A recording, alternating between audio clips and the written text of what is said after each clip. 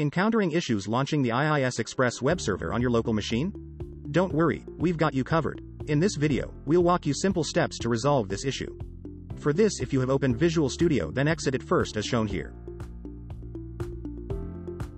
Then press Windows plus R to open Run dialog box. Here type %userprofile% and click on OK button. Then navigate to Documents folder.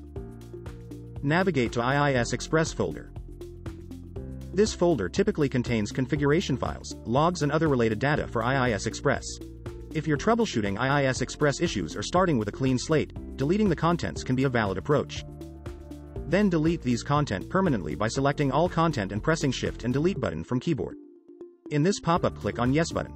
Now go and check whether you were able to launch IIS Express or not. This should work for you. If this does not work, then restart your computer and it should work.